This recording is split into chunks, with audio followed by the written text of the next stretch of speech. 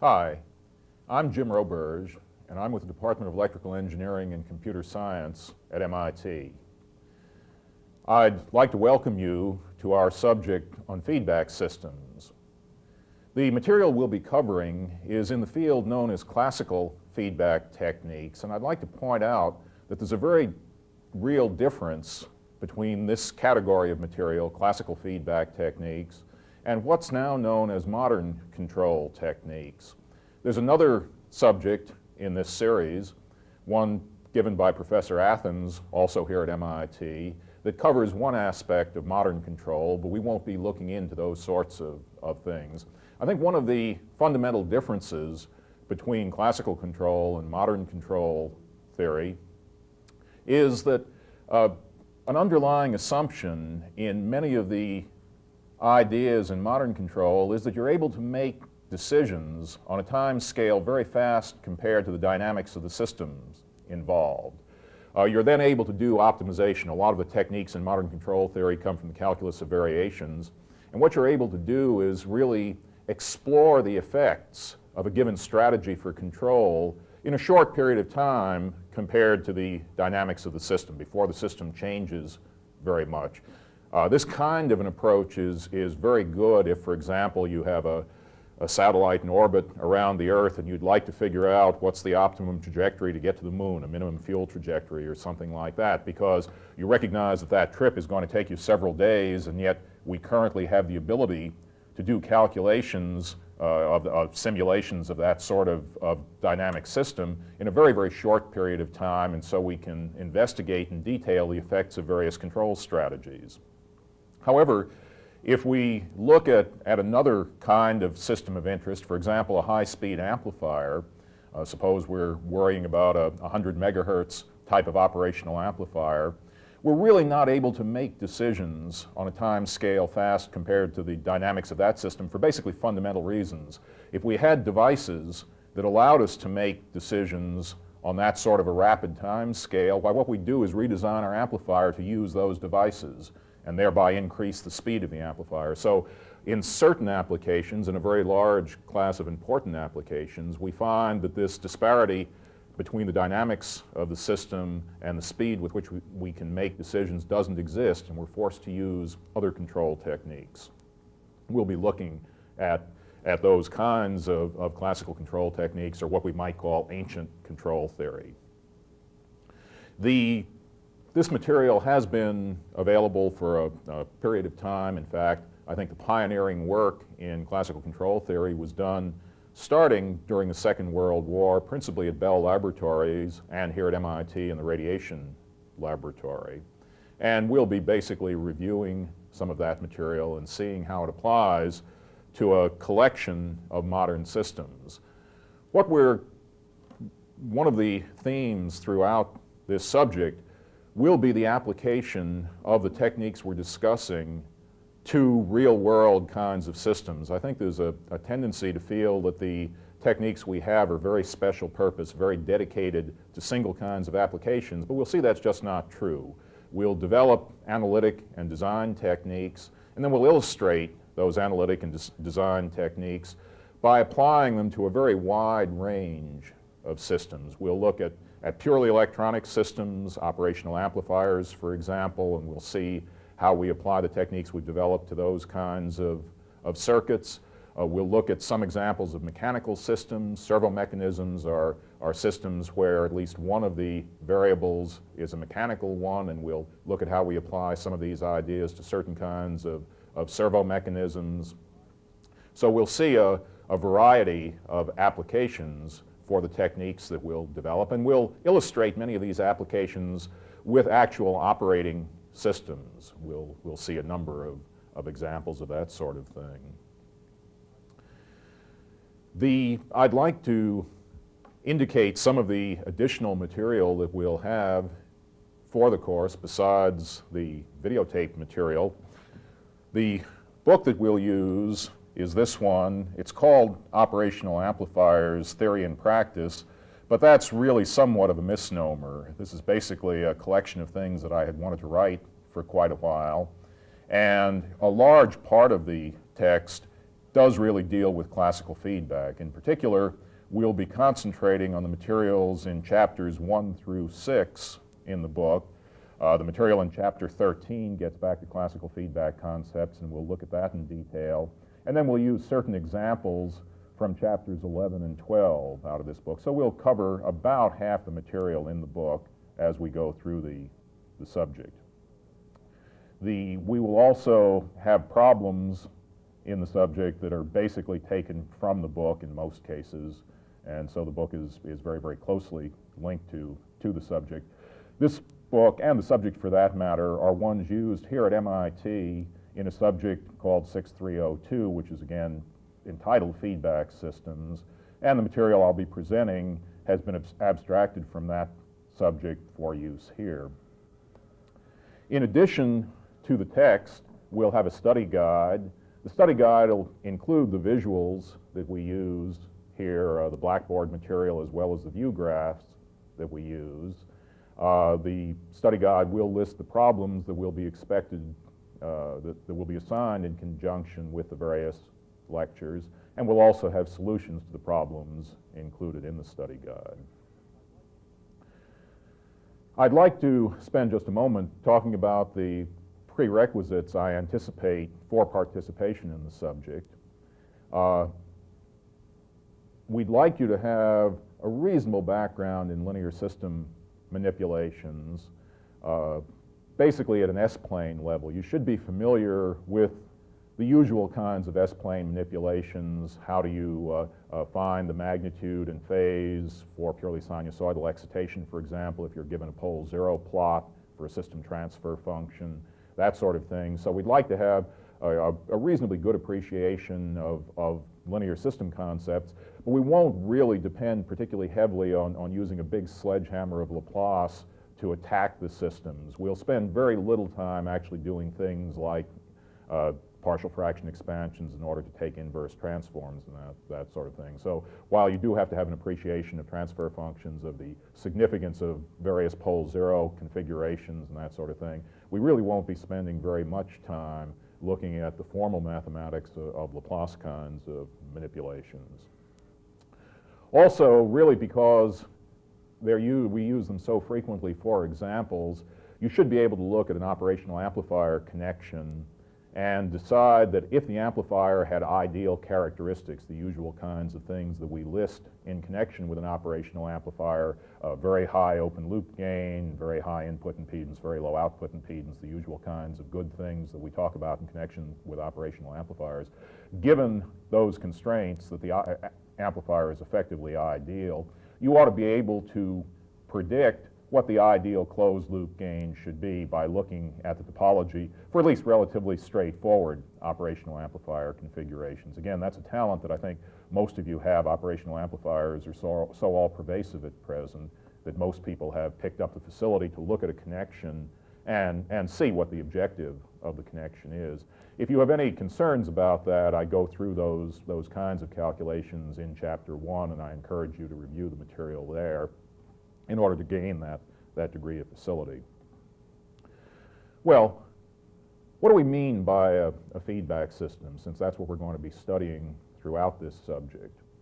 I think a feedback system is one where we attempt to control an output variable in response to a command, but the important distinction in a feedback system is that at least part of the information used to control the output variable itself is derived from measurements that we make on the output variable. So this idea of looking at the variable that we're trying to control and using that information, at least in part, to control the variable itself is central to the idea of feedback systems. There's certainly many examples of those that we're all familiar with. We can look at most electronic amplifiers. Audio amplifiers, for example, in entertainment systems include feedback. It's very difficult to get the kinds of characteristics we'd like to have in a good quality audio amplifier without using feedback. We've certainly all seen numerous examples of mechanical systems, ways, for example, of moving aircraft control surfaces in response to commands from the cockpit, ways of pointing radar antenna, again, in response to commands generated elsewhere.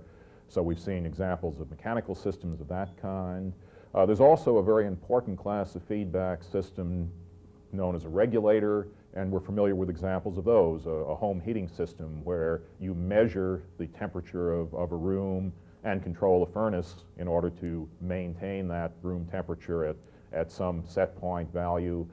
Similarly, the system involving the iris that regulates the amount of light that strikes your retina. Here again, it's a feedback system. Somehow you measure the total light flux striking your retina, and the iris reacts in a way to regulate that total amount of light flux that hits the retina. So here's a biological example of a feedback system. Interestingly enough, you can make measurements on that system by appropriately stimulating it. You can get the same sorts of instabilities that we oftentimes see in man-made control systems. I'd like to show some elements that are common to many of the kinds of feedback systems that we're going to examine. Here we have a sort of diagrammatic representation of a feedback system. We have an input variable and, of course, an output variable, and the objective is certainly to make the output variable bear some known relationship to the input applied to the system. And the way we accomplish that is by measuring the output, obtaining some measure of what the output's value is or certain characteristics of the output. We do that with a measuring or a feedback element. And what we do is compare our measure of the output variable with the applied input variable. So we have some sort of a comparator that develops an error, the error being the difference between the input or the command variable and our measure of the output variable. We then amplify that error signal and change the output, drive the output as a function of the amplified error signal. And of course, the objective is to drive the output variable in such a direction to reduce the error signal, to make the measured function of the output variable be in better agreement with our input. So the system works to drive the output in such a way that the error tends towards zero. And that's at times complicated by disturbances that may be applied to the system at some point. I happen to have shown the disturbances here in conjunction with the amplifying element, but that's not necessary. The important point is that our attempts to make the output or the measure of the output correspond to the input may be complicated by disturbances that are applied to the system. I think we can look at a fairly familiar example and see how it corresponds to that sort of diagrammatic representation of a typical feedback system. Here we have a rather familiar operational amplifier connection. This is called a non-inverting amplifier connection. We have an input voltage, V sub I, which I apply to the non-inverting input terminal of our operational amplifier. The quantity A is the open loop gain or the open loop transfer function of the operational amplifier. And we then get an output from our operational amplifier. That output is attenuated by a network involving the resistors R1 and R2, and the voltage at the output of that network we'll call V sub F. That's actually the voltage fed back in this particular system. We also then get an error, which is really the difference between the input voltage VI and our measure of the output. Here we have the output voltage. Our measure of the output involves, in this case, simply the attenuation ratio of the R1, R2 network. That assumes that the amplifier is ideal in the sense that it doesn't load this network. We generate an error voltage proportional to the difference between the input and the fed back voltage. So we see, aside from the disturbance that I indicated as a possibility in our diagrammatic feedback system, here we have the elements central to a feedback system: an input, an output, a measure of the output, an error that's the difference between the input and that measure of the output, and then the amplifying element that amplifies the error signal and drives the output accordingly. I'd like to indicate a notation that I'll use throughout the subject, and what we will do is the following. We use a combination of a variable and its subscript to indicate the class of variable that we're dealing with. And this will become important later on as we look at a wider variety of systems. But the notation is as follows. If we use a lowercase variable and a capital subscript, we're talking about a total variable or a time variable. In many cases, we'll be linearizing as one technique for analyzing systems. And when we do that, we very frequently find it convenient to decompose a total variable into a sum of an operating point variable and an incremental component about that operating point. The way we designate an operating point is capital V sub capital I. We use capitals on both the variable and the subscript. We then will designate the incremental component about that operating point by a lowercase variable and a lowercase subscript. And the final permutation, the capital variable and the lowercase subscript, we'll use for a frequency domain representation, a complex amplitude or a Laplace transform, that sort of thing. And you notice that's the notation I've used here. That allows us the possibility of talking about a transfer function for the amplifier. We'll see very rapidly, not actually in this session, but very shortly, we'll see that we'll begin to worry about how these systems behave when the quantity A is frequency dependent by using the complex amplitude or the frequency domain notation where we allow ourselves that capability.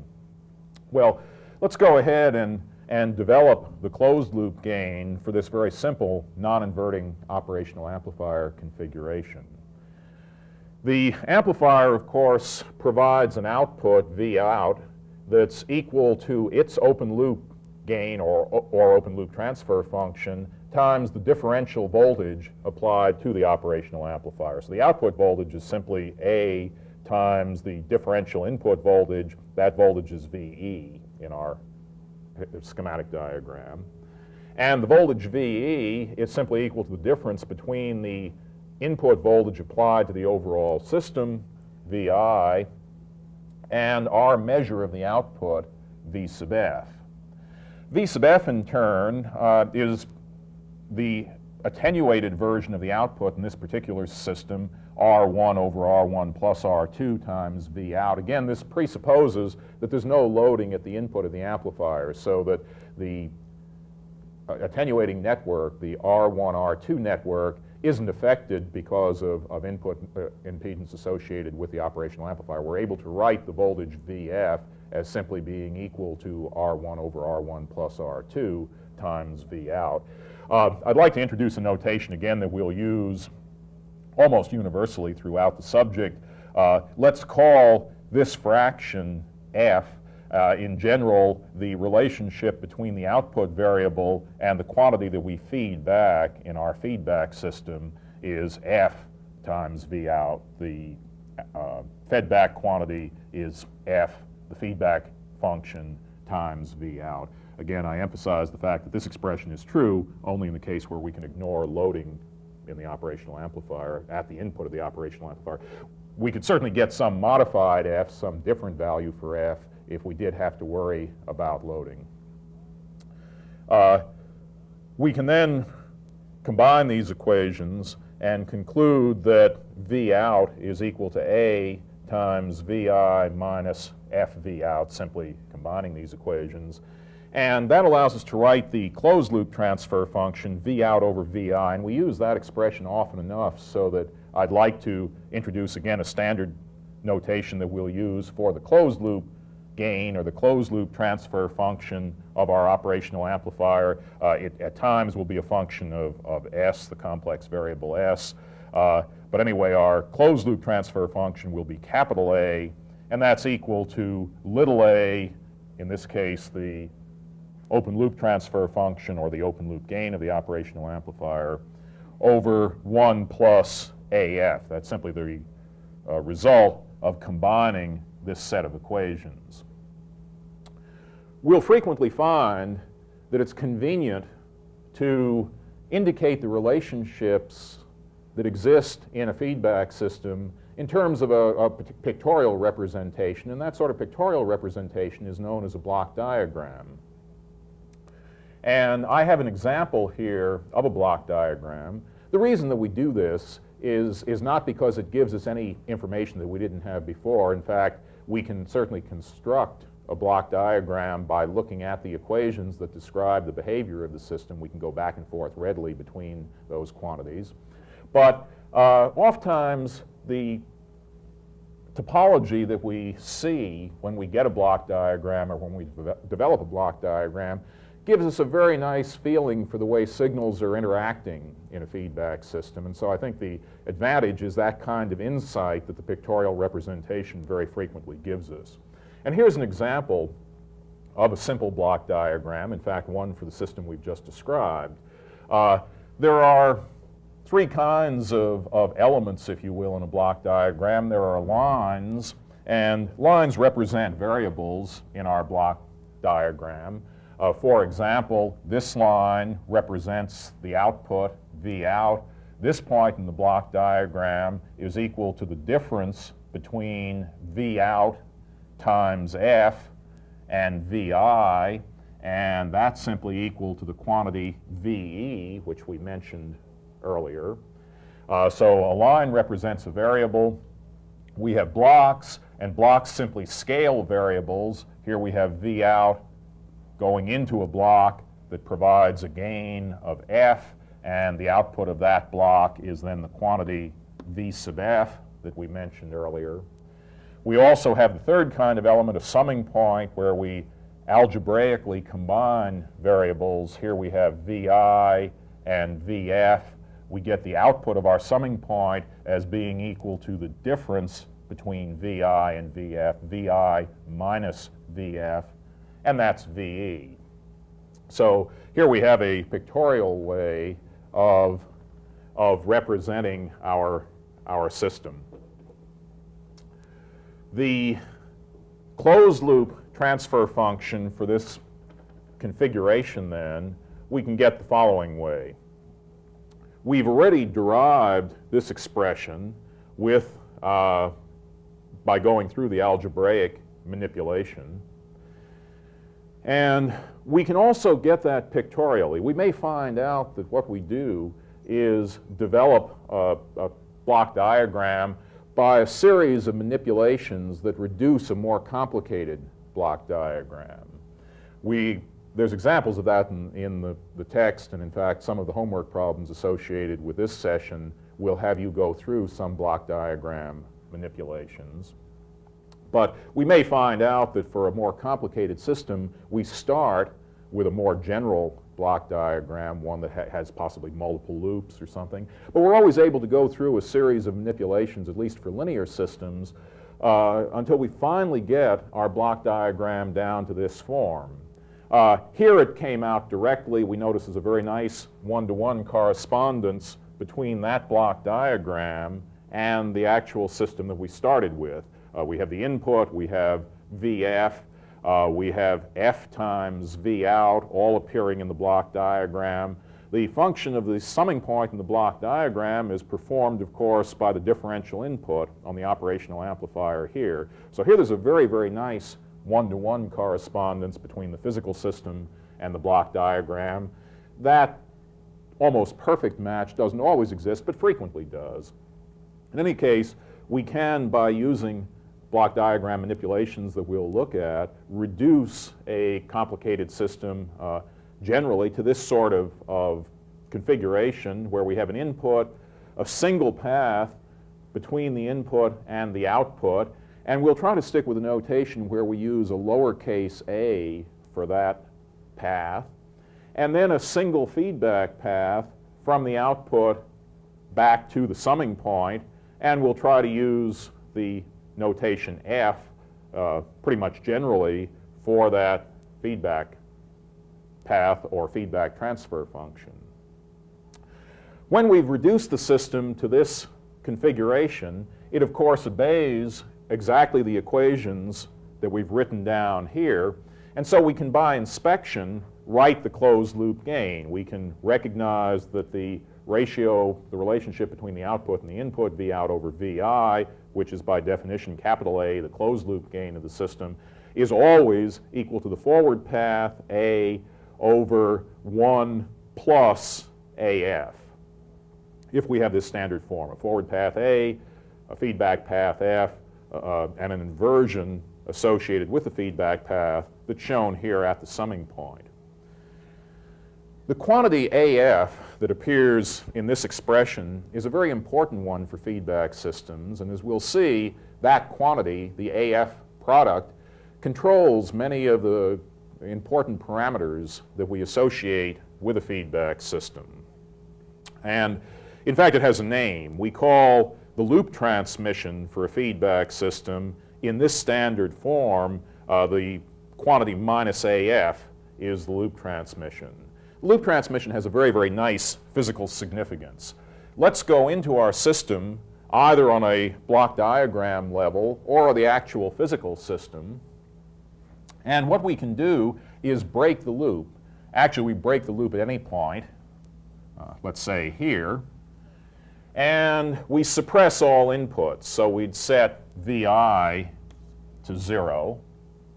And then we test the system by applying a test generator. Let's put one in here. And we observe the signal that the loop returns in response to a test signal. Well, let's look at the signal VO. That's the signal that comes back at the point where we had opened the loop or broken the loop.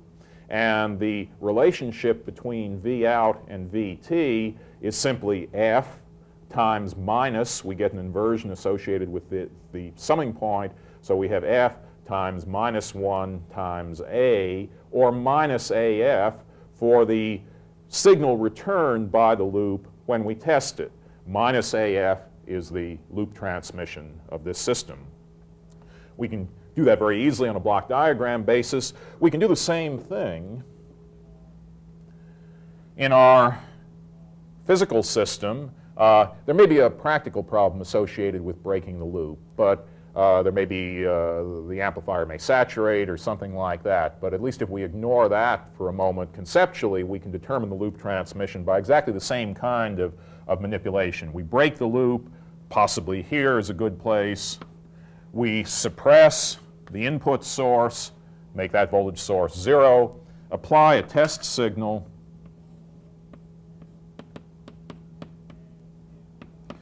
and again find out that when we observe the signal that comes back in response to a test, why we get the test signal times an attenuation ratio R1 over R1 plus R2. We get an inversion because the signal happens to go in to the inverting input of our operational amplifier, and then the signal returned is A times F times the inversion, minus AF.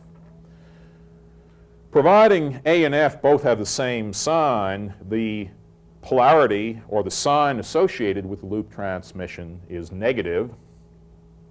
And so this is an example of a negative feedback system, and in general those will be the kinds we're studying. We could also look at positive feedback systems. We'll see an occasional example of a positive feedback system, but generally for our purposes they're not quite as useful, and so we'll focus our attention principally on negative feedback systems. If we're concerned about whether a system is a negative feedback system or not, there's a fairly nice test. We could, for example, start with a system, start with a value of F equal to 0, and then let f go toward the value that it actually has in the system. If under those conditions the magnitude of the closed loop gain, the magnitude of capital A, decreases as we increase f from 0 toward its actual value, we have a negative feedback system. And so that's an easy way to test to see if a feedback system is in fact a negative feedback system. Well, why do we do this? What's our interest in building feedback systems? Let's again look at our closed loop gain expression. The part that's valuable to us is the following. Suppose we have a sufficiently large AF product. Suppose the magnitude of AF is much, much larger than 1. Well, then our closed loop gain expression, in evaluating the closed loop gain expression, we're able to ignore the 1 in the denominator compared to the AF product. And consequently, the denominator is approximately equal to AF. As a result, capital A is simply approximately equal to 1 over F. That's the feature that we're really looking for, and the reason is as follows. The quantity A, which is the forward path of our feedback system, very frequently isn't particularly well known. Usually the gain, the active elements in our feedback system are concentrated in the forward path, and as a result, because of uncertainties associated with the active elements, possibly temperature or time dependencies associated with their characteristics, this quantity may not be particularly well known. Conversely, we very frequently find that it's possible to mechanize the function f, the feedback transfer function, by means of stable passive components. In our particular example, we used a resistive attenuator in order to mechanize the feedback element. Well, we can buy passive components, we can buy resistors with ratios that are known to almost any degree of precision we want. If we go to a resistor manufacturer with a large enough pile of gold, they'll give us resistors whose ratio can be controlled to a part in a million if we care to do that. It's very, very difficult, in fact impossible, to build an amplifier not using feedback techniques where the gain of the amplifier itself is controlled to a part in a million. We just find out that that's not a possible thing to do no matter how much money you have. So what we do by using feedback is find a way to make the closed loop gain, the gain with feedback, dependent on a quantity that we may be able to define very precisely or specify very precisely. And we make ourselves largely insensitive to variations in A, subject only to the constraint that A is big enough so that the AF product is large compared to 1. If we're able to do that, if we're able to say, well, A is big enough, then in fact we can make, or the forward path A, little a, is large enough, we're able to make the closed loop gain dependent on the well-known characteristics of the feedback element. We can emphasize that concept by calculating the change that occurs in closed loop gain as a function of changes in open loop gain. And again, we start with our forward path transmission. We start with our expression for the closed loop gain, capital A being equal to the forward path over 1 minus the loop transmission. And if we differentiate this expression, we get that dA is equal to dA, little dA, over 1 plus AF squared.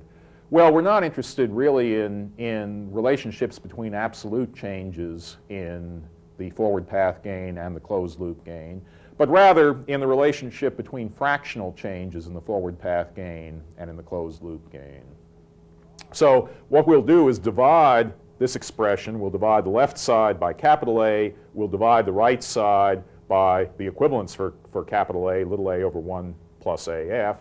When we do that, we find out that the fractional change in closed loop gain, dA over cap A, is equal to the fractional change in forward path gain, little dA over little a, times an attenuation factor, 1 over 1 plus AF. This quantity we'll call the desensitivity.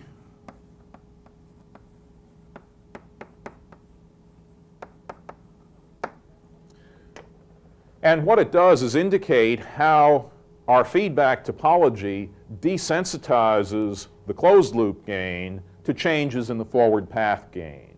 This is, again, is a very important quantity. Clearly, we're interested in having systems that have large desensitivity so that we can tolerate large changes in the forward path gain and get minimal changes in the closed loop gain of the system.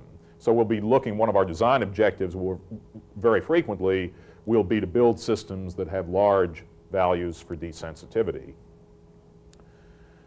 Notice that the desensitivity is obtained really only in exchange for starting with a greater amount of forward path gain than we actually need. We're designing a system that has a final closed loop gain that's A over 1 plus AF. Capital A is little a over 1 plus AF. However, we start with a forward path gain of little a, so our feedback topology attenuates the gain below that which we started with by a factor of 1 plus AF, and that's precisely the amount of desensitivity we get. So we get desensitivity only in exchange for starting with a forward path gain that's larger than we actually need.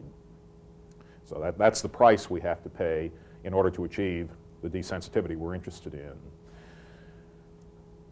I think the ability to automatically desensitize a system to changes in forward path gain is the only property that's really intrinsic to a feedback topology. I think there's a tendency on the part of people when they begin to worry about feedback systems to associate almost magical properties with them.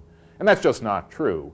Feedback generally doesn't allow you to do many of the things that you can't do without feedback. For example, feedback never gives you a mechanism for detecting signals that you couldn't detect by other methods. Maybe certain detection schemes may be more conveniently realized as feedback topologies, but we can't use feedback as some sort of salvation to rescue signals from noise that we couldn't do otherwise. There's a whole collection of those sorts of things that at first there's a hope that feedback might help with. In reality, feedback doesn't offer that sort of panacea. The only thing it does do, I believe the only fundamental property of feedback, is that it gives us desensitivity in exchange for excess forward path gain. One of the other features of feedback systems, another feature, is that feedback systems frequently give us ways of modifying input and output impedances associated with systems. Either mechanical impedances, for example, compliances or stiffnesses in mechanical systems, or the equivalent electrical input and output impedances. And I'd like to look at that for a moment. Here we have, again, a familiar operational amplifier configuration and input. I've indicated the operational amplifier now as a dependent generator whose magnitude is A times the error voltage, and then some output resistance R out. The output voltage, and I feed that back to the inverting input terminal of the operational amplifier. So this is a familiar follower connection. I've also indicated a test source that can apply disturbance, in this case a disturbing current, and what I'll do is use that disturbing current to test the output impedance or output resistance of our configuration. So what we'll do is effectively measure the output resistance of this configuration by determining the relationship between changes in output voltage and changes in this disturbing current. That's, of course, by definition, the output resistance of our configuration. Well, first, let's make a block diagram for this system. When we do that, we have our input voltage. We get an error that in this case is the difference between the output voltage and the input voltage, since we have a direct feedback connection in our system. In other words, we have an F of 1 for this particular system. Remember, there's a wire directly back from the output to the inverting input. We get an error voltage that's the difference between those two quantities. The dependent generator associated with the operational amplifier provides an output voltage that's A times the error voltage. But there's another term besides the output voltage of the dependent generator associated with V out, in particular the drop across this resistance R out, the output resistance associated with the operational amplifier. And since the input current to the amplifier is assumed to be 0, the disturbing current ID all flows through the output resistance of the amplifier. And we can model that in our block diagram form by taking ID, scaling it by the output resistance. This variable is then the voltage across the output resistance R0. We add that voltage to the voltage from the dependent generator to get the actual output voltage of the amplifier, and we feed that back. Well, here's a system that has actually a desired input and then a disturbance. And we can write the output for our system as the superposition of the responses to the desired input and the response to the disturbing current. If we do that, we get the output, and now let's do the component dependent on the input voltage. When we have this, our standard feedback topology, a forward path, a feedback path, the result is always the same. The expression is always the same. It's the forward path over 1 minus the loop transmission. So let's see, the forward path is A, the loop transmission is minus A, there's nothing else in the loop. So the relationship between V out and VI is the forward path A over 1 minus the loop transmission 1 plus A. V out is A over 1 plus A times VI. And now we have another component, that component being proportional to ID. Well, there's a scale factor before we even get into the loop associated with ID. That scale factor is R0. We can drag it out in front in our expression. And then we can calculate the transfer function or the gain from this point to the output. The forward path for that transfer function or that gain is simply 1. And again, the loop transmission doesn't change. The loop transmission for a feedback system is an intrinsic property, a fundamental property of the system. Has nothing to do with what we consider the input and the output of the system. And so we get the same denominator expression, 1 plus A or 1 minus the loop transmission. We get R0 times 1 over 1 plus A, and that's the scale factor that links output voltage to disturbing current. And what we see is that, fine, we get an output voltage that's very nearly equal to the input voltage, at least in the case where A is very large. We get an output resistance, the ratio between changes in output voltage and disturbing currents, that's simply equal to the open loop output resistance, the resistance that the amplifier would display in the absence of feedback, divided by a very familiar expression, 1 minus the loop transmission. We get R out over 1, the open loop output resistance, over 1 minus the loop transmission for the output resistance with feedback. Here, in contrast to the desensitivity issue, we're able to accomplish this sort of thing, at least conceptually, without feedback. Consider the following. Let's take exactly the same amplifier. In other words, an amplifier that has this model. We have a dependent generator in here whose magnitude is A times the voltage applied to the amplifier. And then let me, in a very brute force way, load the amplifier with a resistor whose value is R out divided by A. In that case, we would find, let's see, when we went to calculate the gain from here to here, V out over VI, we'd get the gain associated with the dependent generator, which is A. And now we'd get an attenuation ratio that's dependent on R0 over A and the output resistance of the amplifier. That's our attenuation ratio. We have an external resistor, R0 over A. There's an internal resistor that's R0. And so we get an attenuation ratio, R0 over A, divided by R0 plus R0 over A. And if we simplify this expression a bit, we find that the gain for this expression, for this configuration, exactly as it was up here, the relationship between output voltage and input voltage is simply A over 1 plus A. Similarly, if we calculated the output resistance of this configuration, it would be R out over A in parallel with R out. And if we simplify that, we'd find out it was R out over 1 plus A. So here conceptually is a topology that gives us both the same voltage gain and the same output resistance as the feedback topology. This isn't to imply that this is a good solution. In fact, I think we appreciate that loading an operational amplifier with a resistor whose magnitude is its output resistance, which may be ohms, divided by its open loop gain, which may be hundreds of thousands, is probably quite an impractical thing to do. But at least conceptually, at least on a block diagram or a mathematical level, we're able to get the same performance with a topology that doesn't include feedback. We don't do any worse with a feedback solution, but we don't do any better in terms of scaling impedances and so forth.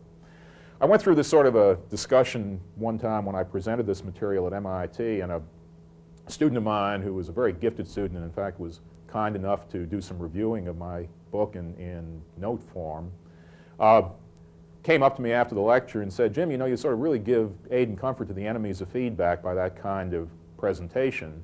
He said, "I think a better way to look at it is that what you do is you build a feedback system really to take advantage of its fundamental property, the desensitivity, and you find out that you get a whole lot of other things to go along with it. For example, it gives you a way of scaling impedances.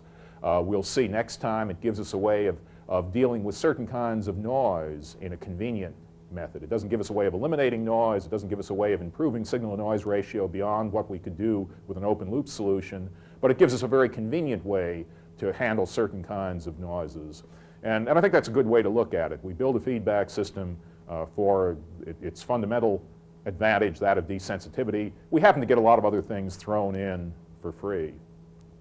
Returning for a moment to the issue of impedances, a number of people make a big issue about topologies involved with impedance modification, and they talk about shunt feedback and series feedback and all those kinds of things. And I just happen not to believe that. I think, or not to believe that's the right approach. I think that feedback is feedback. And the way that impedance scaling occurs is very, very easy. Or it's easy to see. What happens is that feedback scales the impedance level of a system, either at its output or its input, and the scaling factor is always the same. It's always 1 minus the loop transmission. Now, does it lower the impedance or does it raise the impedance? Well, all we have to do is look at the topology. We don't have to assign names to this and so forth. Here we have a topology where we're bringing back the output. We're applying our input signal in a location where the input impedance should be very, very high. We'd find out that if we looked at this configuration, we would get a very high input impedance. We'd scale the input impedance in the absence of feedback by a factor of 1 minus the loop transmission. We'd up it. But we're bringing back information about the output voltage, the implication being we're trying to hold the output voltage fixed. In order to do that, we need a low output impedance, or that's what we're trying to accomplish. And so when we look to the output impedance, we find that it's the output impedance in the absence of feedback, this time divided by 1 minus the loop transmission. Let's look at another topology. Let's ask, what's the impedance, what impedance do we see at this point? Well, what are we doing here? Here we have a configuration where we ground one input terminal to the operational amplifier. We apply our test signal to the other point, but notice, of course, that the feedback in the system should fight to keep the voltage between these two terminals very small. We have a very high gain operational amplifier. That should show up as having a very small input resistance. And we can see how that happens. Let's apply a test voltage in order to really determine the input resistance. If we apply a test voltage generator, measure the resultant input current, the ratio of those two is simply equal to the input resistance. If I apply a test voltage VI over here, the amplifier, assuming its output resistance is 0, gives me a voltage minus A times VI over here. Consequently, the current through the resistor, which is equal to the input current, is simply equal to the voltage here minus the voltage here. That quantity is 1 plus A times VI divided by the resistor value. Current here is this voltage minus that voltage divided by R. If I take the ratio then VI over II, which is equal to the input resistance. This may be a little bit confusing, but R sub I I'm now implying is the input resistance for the configuration. It's simply equal to R divided by 1 plus A. In other words, what we've done is lower the input resistance by a factor of 1 minus the loop transmission compared to the value that we'd see without feedback. If the amplifier gain were 0, we'd have no feedback. This point would always remain grounded. We'd see an input resistance simply equal to R. Feedback scales that by an amount 1 minus the loop transmission. In this case, it lowers it. We have a topology where what we're doing is designing for a low impedance at this point. Because of that topology, we lower the effective resistance by a factor of 1 minus the loop transmission. So we can simply look at the topology, see if we're trying to increase or decrease a resistance or an impedance by virtue of the topology, and the scale factor is always 1 minus the loop transmission. Next time, we'll continue our discussion of the properties of feedback systems. In particular, we'll see how feedback systems do affect the noise associated with a system. We'll also look at how feedback can be used to moderate the effects of certain kinds of nonlinearities in a system. Thank you.